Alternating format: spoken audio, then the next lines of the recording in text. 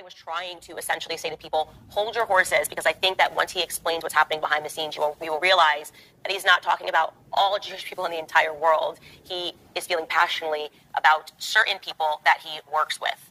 And here is what I said in an attempt to get people to hold their horses. Take a listen. That was the tweet. And people subsequently demanded that the tweet be taken down for anti-Semitism. Now, if you are an honest person, you did not think this tweet was anti-Semitic. You did not think that he wrote this tweet because he hates or wants to genocide Jewish people. This does not represent the beginning of the Holocaust. That's if you're an honest person, you'll admit that. You will admit that, right? If you're an honest person, when you read this tweet, you had no idea what the hell he was talking about. I had no idea when I read this tweet what the hell he was talking about.